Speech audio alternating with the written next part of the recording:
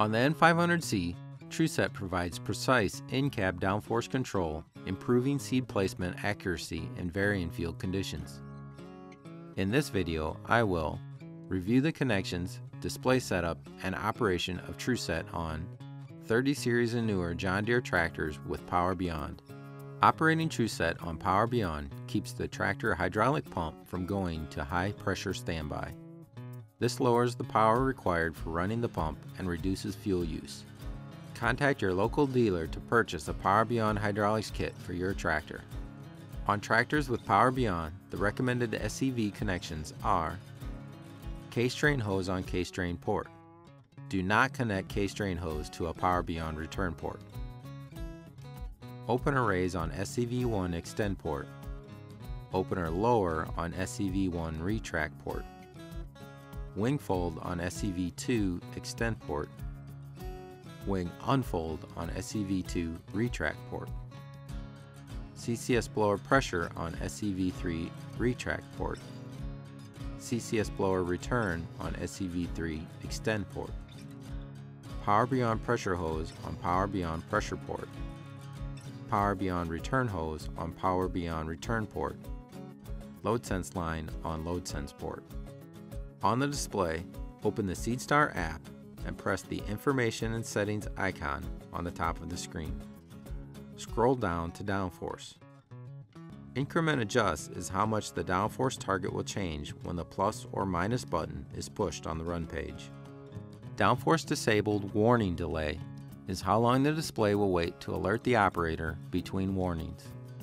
Failed to reach set point timeout is how long the display will wait to alert the operator that the target has not been reached after the openers are lowered. Each of these settings can be changed by pressing on the text box and entering a new value into the keyboard, then press Save.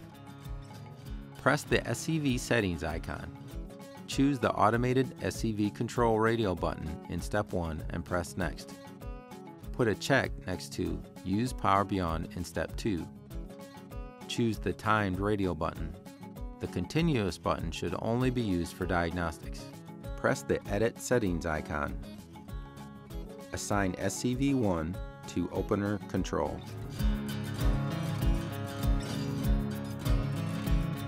Press Next and then Save. With this configuration, the opener hoses on Scv1 must be connected so that pressure to the extend port raises the openers and pressure on the retract port lowers the openers. With the display configuration set, open the Downforce tab on the Run page. The pressure status and control is on the left. The operator can see the current target pressure here and on the gauge.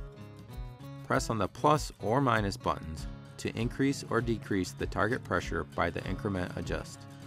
Press on the text box to open a keypad, input a pressure, and save the new target.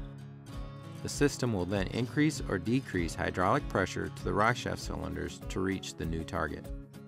Use the on-off button to turn the system on and off. When making an end-row turn, the operator will use Scv1 to raise and lower the openers. When the openers are lowered, the system will use the CAN bus message to detect the operation of Scv1.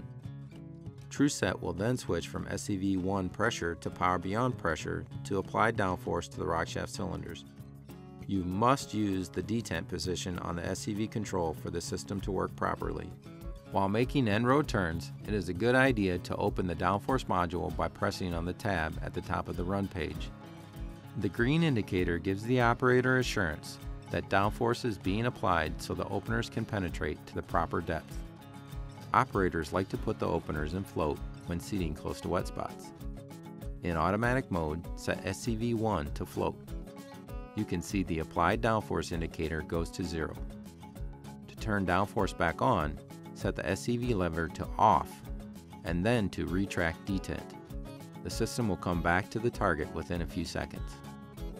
In this video, I reviewed the connections, display setup, and operation of TruSet on 30 series and newer John Deere tractors with Power Beyond.